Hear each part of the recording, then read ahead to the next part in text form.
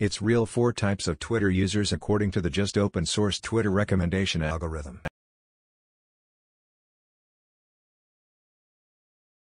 The 4 categories of human beings: Elon, Power, Republican, and Democrat. I ain't a Republican, I ain't a Democrat according to our Linux Misteris. I ain't a Power user, guys, I might be Elon Musk. April Fools? Please be April Fools. Mixer Functional X200B, it's a few more, but is Elon really made me laugh? If this is what Fong level code looks like, I've spent way too much time being intimated by the big fish. From the diff, these author ID lists are used purely for metrics collection. We track how often we are serving tweets from these authors and how often their tweets are being impressed by users. This helps us validate in our A/B experimentation platform that we do not ship changes that negatively impacts one group over others. Guess Elon is a one-man impact group. I've heard alternately that this is the recommendation code and the metrics code.